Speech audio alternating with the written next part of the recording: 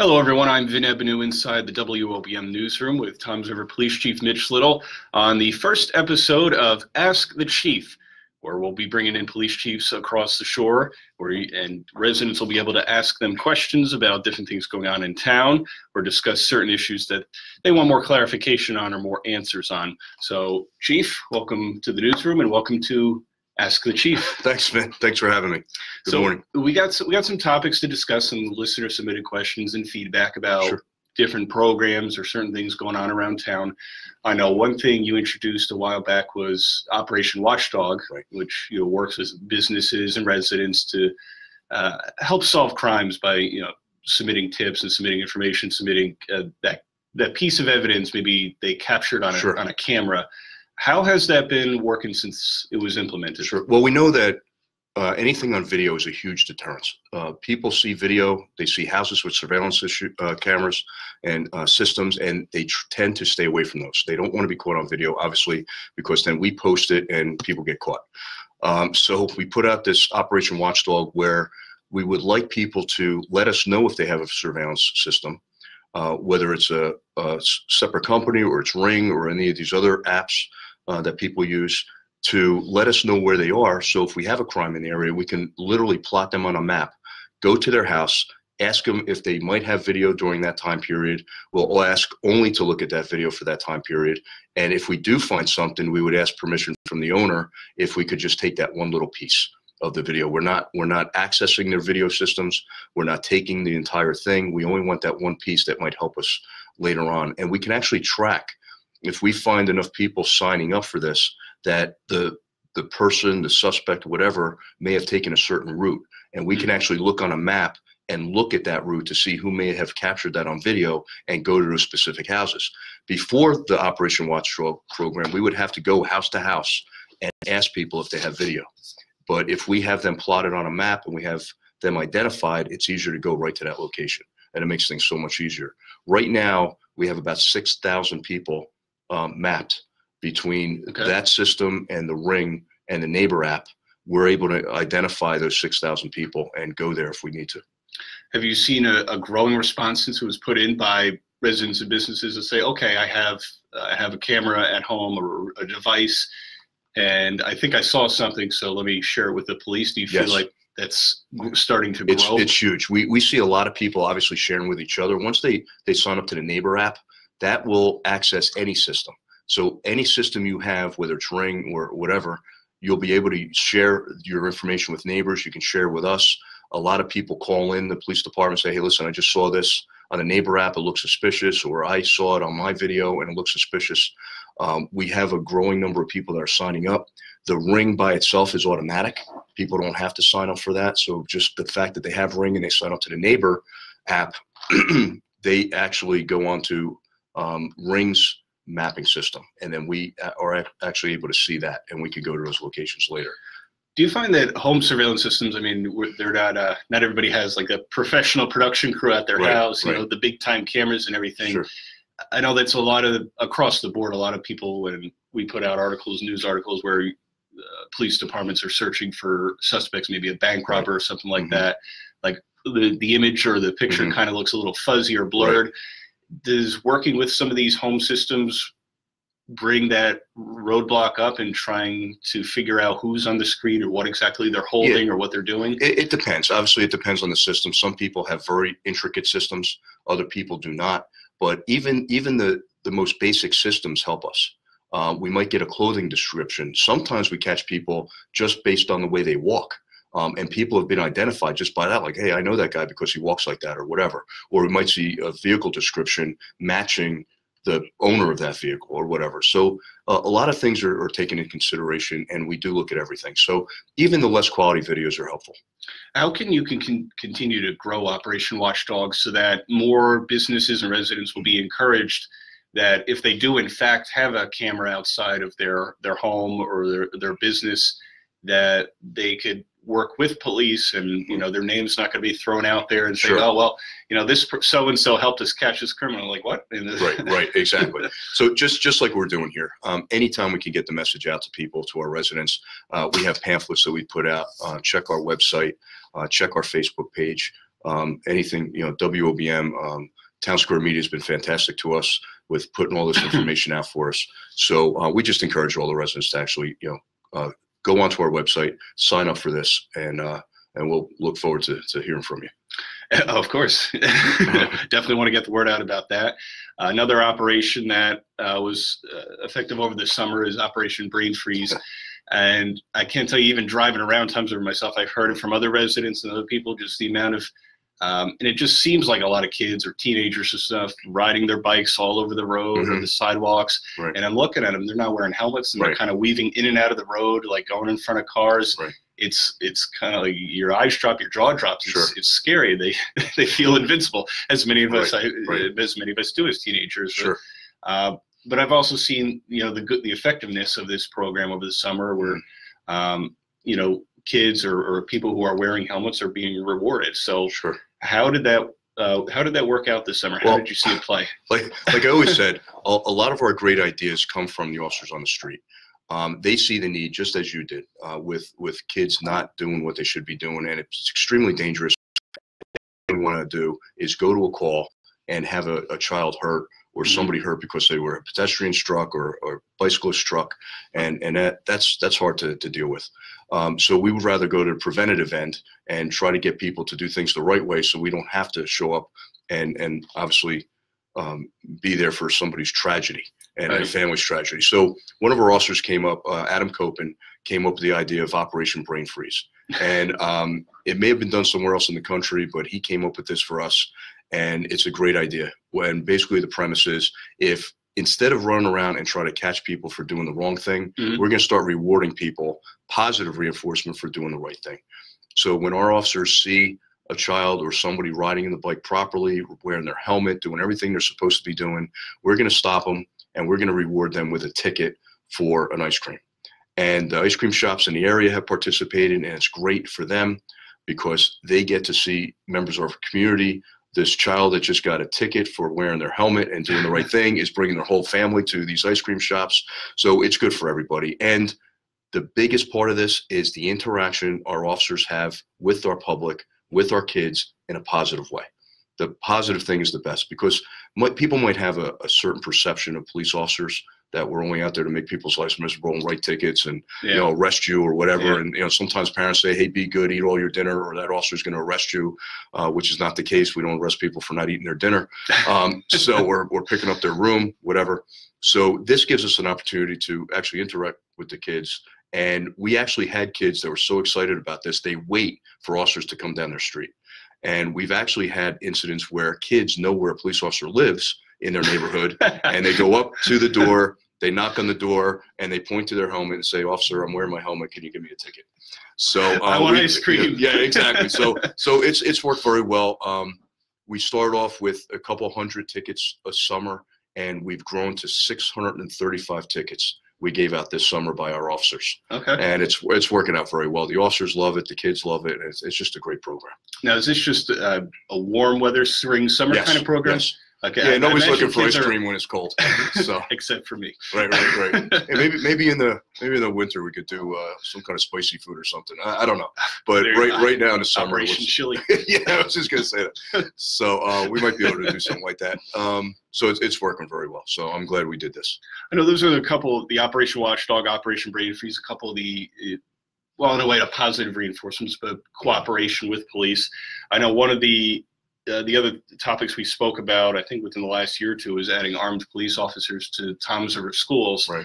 And you could say in the midst, because it's still in the midst, even a couple of years later, of all these different violence incidents across the country, gun violence. Thankfully, none of that's really happened around here, but it's a preventative measure, certainly. But how have you seen that work with schools in terms of officers' interaction with teachers, students, staff, any feedback from parents that you've gotten with having an armed officer in the school? Sure. So for as long as I can remember, we've had school resource officers. Those are regular Toms River police officers that at a certain point in their career, they want to interact with students and the faculty and everything else, and we put them in the schools, and they're in-house, and they prevent so many things because they're little communities. You just look at High School North, there's 2,400 kids just in High School North, about 1,400 maybe in High School South, 1,800 in High School East. So each high school has their own school resource officer. We always have for many years. And then we also had school resource officers in the intermediate schools. That got reduced to one. So Pam Slavin, as an officer, would bounce between Intermediate East and Intermediate North. Recently, we came up that every single school, it's not limited to just high schools or intermediate schools that need protection. Mm-hmm. So what started off as just a security thing where we wanted to put an armed officer in every school, we partnered with the school system. They were very receptive to this. They wanted to split the cost with us. And we were able to have retired officers, which is the Class 3 program, go into every single school. So all 14 schools in Toms River have an armed officer now. The greatest part about this is all these officers are retired officers from our police department and other police departments. And I was a little reluctant at first to take in people from the outside because obviously we haven't worked with these people for 25 years and we only get to know them through an interview. Once we interview the officers, we find out that they're good for us, they're good for the job. I had a sit down with them after they were hired, and I was trying to think of a way to actually have them understand how important their job is. Mm-hmm. That they had the possibility of interacting with 400 kids, up to 700 kids in a place like Eastover. So it's extremely important, not only for the safety of the school and the parents and the faculty, but for the kids, but also the interaction they're going to have. And basically the way I put it to them was, this is now your house.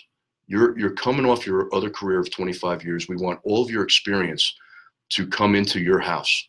And every single teacher, child, and their families are now your family.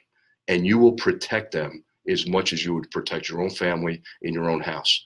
And it has gone from that to far beyond my expectations. These officers have developed relationships with the faculty, with the school staff, the administration, and especially the children has been amazing. They know the kids' names.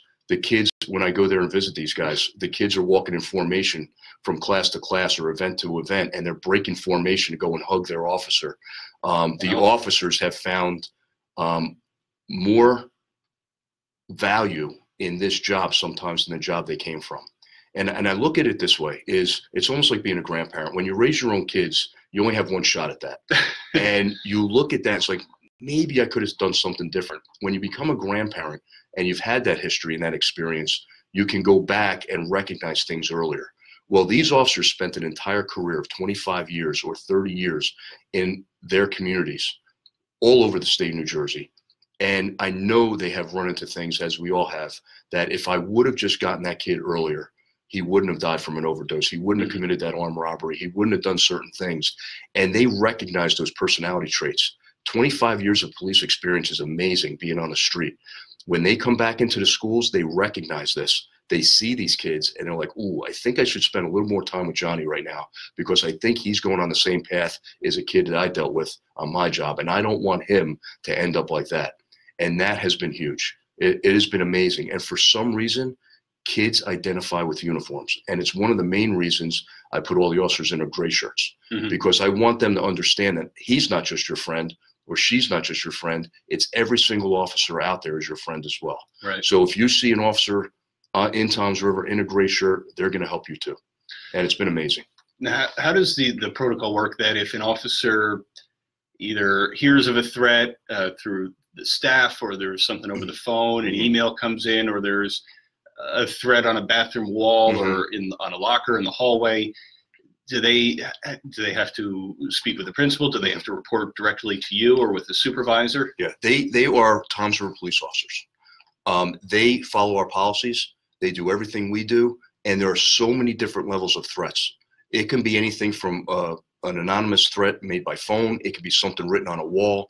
It can be a bomb threat. There are so many different ways and so many different levels of these that every one of them has to be taken individually. One thing we have to be careful of is that we don't have social media blowing up these things before they can be properly investigated. We've had incidents where a kid in a school would take a picture of something written on a wall that could be weeks old, months old, whatever. They go home to their parents. The parents, the right thing to do is to call the police department, let us go to the school, let us investigate it, and then we will put out a response that's measured to what we did. What happens then, though, if they don't do that, the parent feels obligated that they're going to post it all over Facebook and social media, and then incites more excitement or panic than if nothing was mentioned at all, or it was investigated first. And then we can put out the proper response. Listen, we saw this on the wall, we investigated, it turned out to be false, and then it's the end of the story. We had one time where a parent put something out, it went viral, and we had 700 kids that didn't show up to school the next day, which was completely not the right thing to do. Right? So what purpose did that serve? It served no purpose at all. What people should do is call us, let us do our job, let us investigate it, let us understand with administration the proper response to parents. If there's enough of a threat, there might be a shelter in place. If it's more of a threat, it might be a lockdown. Depending on the threat, depending on our investigation, will dictate our response. And then we will be sure to let everybody know exactly what happened when it's over. All right. And sometimes if it's active and we need people to know right away, we'll put it out then. But people need to trust us. They need to understand that we're the professionals, and the school administration are the professionals in handling these things, and they should not take it upon themselves and start posting all this stuff over Facebook. A lot of them hear rumors and they think it's true and they post it. Exactly. And then luckily we're starting to get the public back into looking at us where, listen, I'm not going to listen to that post. Let me see what Toms River Police has to say about it, or Town Square Media or whatever, and then we'll believe that, because then we know at least it's coming from a reliable source. And that, I think, is the most important thing. You're watching Ask the Chief with Toms River Police Chief Mitch Little. I'm Vin Ebenu here in the newsroom. One crime spot, well, it's not as much of a crime spot anymore. It's a parking lot. Right outside our building is the red carpet, and I doubt there's going to be as much crime in a parking lot. But I remember we spoke when it started coming down a few months ago. I think the amount of disorderly persons offenses, I believe, was somewhere in the ballpark of like a 90% drop, which was amazing in itself. Have you seen, since that hotel has been demolished and put in the garbage or whatever they do with it, that crime across the downtown part of Toms River has gone down? It has. So when we first knocked it down, or actually when we first closed it, I think it was last October, we did a little bit of a study of 2 months before what the incidents around town were, and then we did 2 months after. And you're right, we found that just in that short amount of time, about 92% of disorderly persons offenses were reduced, which is extreme. But now, in order to really look at stats, you have to look over a long term. So we recently just did one for 10 months since it's been closed. Because obviously, I call it the incubator for crime. It was where a lot of things stem from. So you could keep taking care of the symptoms and keep arresting people and issuing summonses or whatever, but if you take care of the source, that's where you need to go, right? So we went in there, we did a raid, we figured out that this is where our problems were coming from. We made more than 15 arrests. We hit them with code violations, whatever. Obviously, the end result, they got shut down. And in the past 10 months, compared to the 10 months before, we're able to see an overall 30% reduction in all disorderly persons offenses, a 55% reduction in burglaries, a 21% reduction in thefts, and a 53% reduction in narcotics-related offenses, which is huge. And it's going right along the lines of what we're seeing all over town. We found that all over town, we've seen a reduction in thefts by 40% over the last 5 years since we started a lot of programs we're doing. Saturated patrols, directed patrols, things like that. Our community affairs has done a lot, getting the word out. And we've seen a 40% reduction in thefts. We've seen a 40% reduction in traffic crashes because of our traffic safety unit and doing the things they need to do. And also an 18% reduction in crashes with injuries. So we're doing something. So, and it's all the initiatives that we're doing. So I think we're on the right track. Obviously, there's other locations in town that were, again, incubators for crime. We had the hotel down at Pine Rest. The Americana is another one, right? So now the Parkway Hotel. Yeah. So we set our sights on the Pine Rest Motel out on 37 East, just off coming westbound on 37, just off the Tunney Bridge, and we were able to shut that down. And then we set our sights on the Americana, and we have some things going on with the Americana right now too. I don't know if it's going to be an ultimate shutdown, but we'll see what happens. they might be changing their tune a little bit. So bottom line is, if you're running a shady business and you're running criminal activity out of there, don't, you know, you're going to be we're going to be coming after you, and we're going to look to shut you down. And it's been helping a lot. I know one of the things you told me at the beginning of the demo of the red carpet in was, I guess, you know, half jokingly, is that people were coming to that hotel from across the road down the South Toms River. Like, this isn't an island resort. This is not a vacation spot. And we were arresting people with IDs from different towns.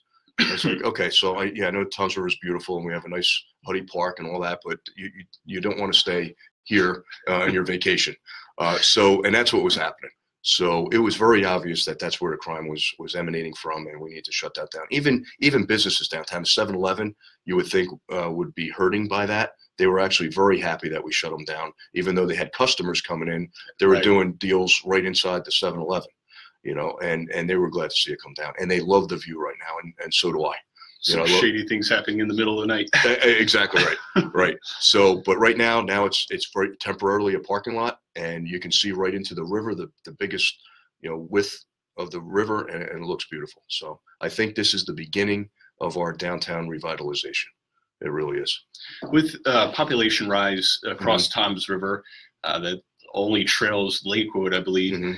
Do you have enough resources for what you want to do in terms of safety, security? Or are you looking to recruit new officers or select new officers out of the police academy? Sure. We're constantly recruiting. We have a test every 3 years. So when I first took over as chief 6 years ago, one of the things I said to the administration in town hall, that was the mayor, the business administrator, and the council, was that I want to do everything to make us most efficient as possible first. Let's make sure that we have the right amount of officers on the street. Let's make sure that we have civilians doing what civilians should be doing inside, not having an armed officer at their salary doing paperwork and things like that. We need them on the street. So over the last 5 or 6 years, we've done that. We've made the place as efficient as possible, dealt with the resources we have. We were able to hire retired officers back, not only that Class 3 program, but also putting retired officers in maybe the evidence room or things like that at an extremely reduced salary. Which is good for them. We have an officer with 25 years experience coming back with all that experience, and we can still use that experience. And just our records bureau having civilians come in and work those jobs and things like that. So we've done a lot to revamp that. So then what we do is we do everything by statistics. We're not going to just say, hey, Mr. Mayor, we need 5 more cops. Well, they're going to know why. They're going to have to know why. And I have to be able to tell them why. So I can't just arbitrarily say we would need more cops. We have to show statistically that with the amount of officers we have and the amount of hours they have on the road, how much time are they committed to answering calls and doing investigations and things like that, and how much time are they not committed. I even have to do that per shift.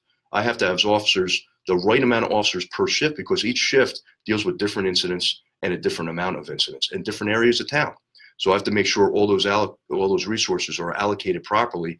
Once we show that we're doing everything we possibly can do, but it's not working, and we need a few more, then I will ask for a few more officers. Right now, we're at 163 officers. When I first got hired, we're at 137, and that was 34 years ago. So we haven't increased that much, but our population has increased tremendously. And then obviously in the summer, it increases probably by another 25 or 30,000 with all our vacationers. People, going to our beach community and things like that, and using our resources and facilities in the town. So we do beef that up with Class 1 officers, Class 2s, things like that. We're constantly recruiting. We recruit from every walk of life. People think we're just recruiting white males or whatever. That's absolutely not the case. Right. We go to all the colleges in New Jersey. We go to their sports team, women's, men's, doesn't matter. Every group that we want to think of, we go to and we say, we are looking for best officers. And everybody says, what kind of officer are you looking for? The best kind of officer is what we're looking for. We want a great, I don't care your race, religion, whatever, your beliefs. If you're going to be a good officer, we want you. And we have about 300 to 500 applicants every time we have a test. And we might get 10 or 15 officers off that list. So we are getting the cream of the crop. And we appreciate that. Yeah, I want to transition off of that into what the state of police is today and how, I know we touched on it a little bit here, but I know it was something I brought up to Lisa Parker, the police chief in Manchester, a few months ago, about how police officers across the board, law enforcement, is perceived by certain groups of people or publications that put a spotlight on some of the negative that some rogue officers have done, and it across the country, they kind of creates this mistrust with police or this hatred towards law enforcement. How do you work through that? How do you train your officers or your department on how to continue to create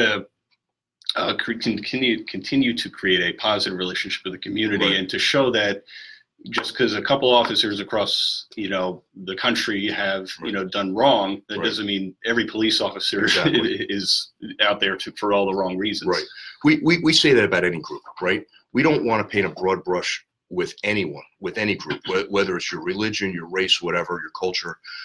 So every group might have a few people that are not good, and we want to make sure that we understand that it's their behavior that's the problem, not the entire group.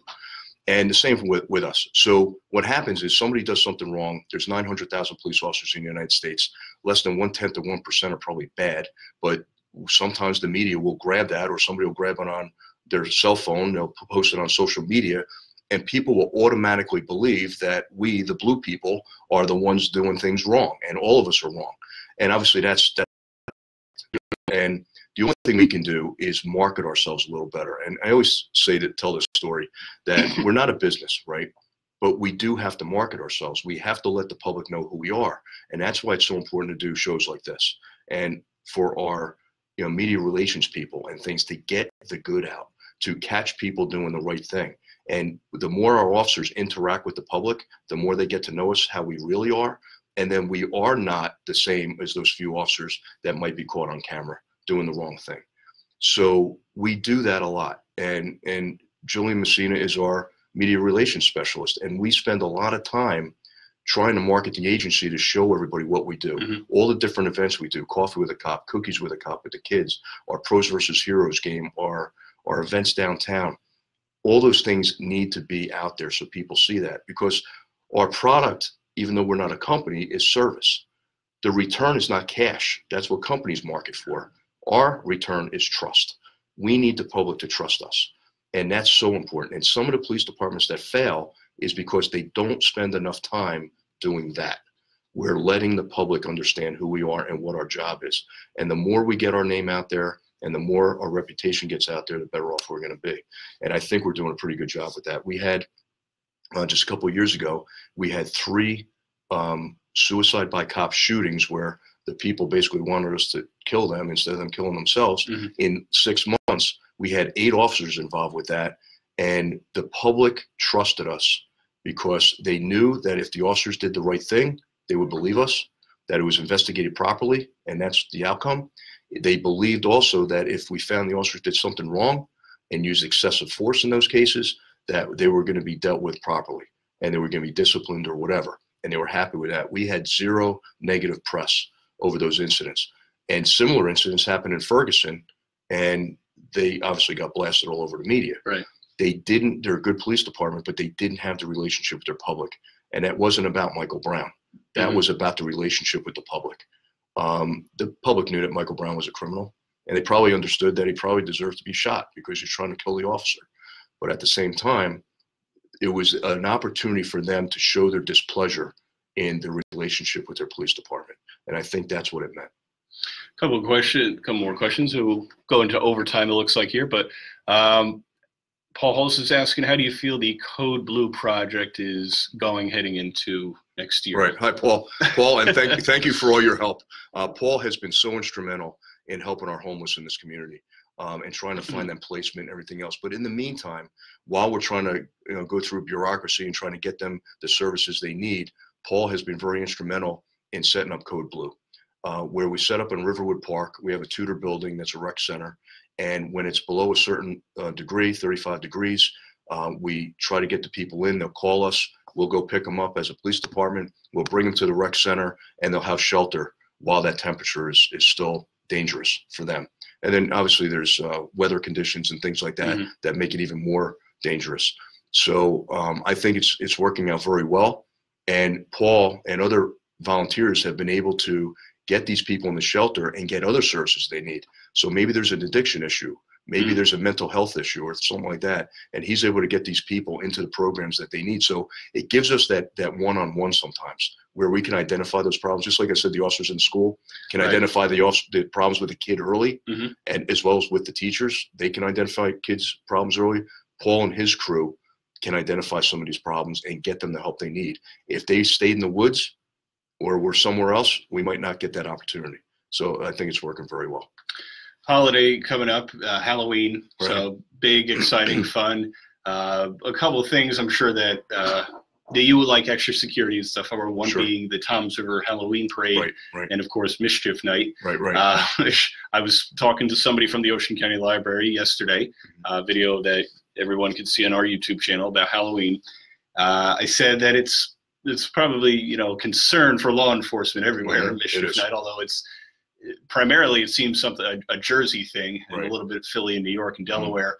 But do you have to have added patrols on Mischief Night every year? We do. Undercover cars? We do. Obviously, we look at our stats from the year before, and we look and see where all our problems are. So we put more officers in those areas. We have help from our Class 1 officers, our Class 2 officers. We bring some people in on overtime, and we try to target those areas at certain times. So yeah, that works out, and I'm happy to say, and I hope I don't jinx myself here, but Mischief Night has been almost non-existent. We don't have a lot of issues, which is very good. I think people understand, kids understand. Listen, they don't want to destroy their neighbor's house. If they're throwing toilet paper over a bush or something, that's one thing. Yeah. But when you start throwing eggs and rocks and hurting people, that's a different story. So I think we've been pretty lucky with that. And the Halloween parade is obviously a concern. Anytime you have any event where there's a lot of people in one area, it's a concern for us. So we recently, instead of saddling the sheriff's department or state police with bomb dogs and things, we just put on 2 brand new bomb dogs, and they work on both ends of the week. They're always around. And what we do now when we have a special event is we have these dogs sweep the entire area, and they're trained to specifically sniff out anything that's an explosive, right? So once the area is swept, we have officers that now take their post, and we have plenty of officers working the parade. And there's a lot of officers that you don't even see. A lot of them are undercover. They're mingling with the crowd. They're on rooftops. We have the SWAT team out. So there's so many officers out there. And again, probably twice as many that you even realize. And they're mingling with the crowd. They're checking people. They're looking at behaviors and things like that. And we try to keep it obviously as safe as possible. I've never got a true count on the parade. I think we're up to like 30 million or something to show up. But I think, people say, it is a big parade. It's one of the biggest ones on the East Coast. It's probably in the tens of thousands of people that show up. I've heard estimates of hundreds of thousands or whatever, but it's probably in tens of thousands. And we've been extremely lucky. The residents, it's a great time for us to come out and interact with the public. We have a good time. The residents have a good time. They feel safe. And we usually end up with very little or few incidents during the parade. So, if for people who are going to the Toms River Halloween Parade this year, what do you need them to be mindful of or aware of if they see something or hear something, even if it's they feel somebody may just be joking? How can they find the closest officer, or do they have to just call 911? Same as always. We have so many officers. We have not only have stationary posts where officers at certain intersections, every single intersection will have an officer. That's even the small streets, Seward and Dover and Union and all those streets, Lean Street. Every officer will be there. There'll be crossing guards. There'll be officers walking in between those 2 streets. There'll be special response teams where we'll have 4 officers, 2 on each side of the street, walking together up and down the street. So obviously, if you see something, grab one of us and point it out to us. We want to know. And you know what? No harm, no foul. If the person's not doing anything wrong, that's great. We're very polite. We send them on their way. If they are doing something wrong, you just averted a catastrophe. Call us on a cell phone. Call main headquarters, 911, whatever. And we have a special command post right downtown on a separate frequency just handling the downtown event. So even if you call in headquarters, a dispatcher will relay that to the command post downtown, and we'll respond directly. And if we need reinforcements from outside the parade route, we'll bring them in too. Excellent. Chief, thanks for coming in. Okay, thank you. This was the first episode of Ask the Chief here at WOBM News on Facebook Live. For anybody who missed any portion of this, or you want to watch the whole thing again, The video will stay on the 92.7 WOBM Facebook page and will be uploaded to the WOBM YouTube channel following the completion of this video here.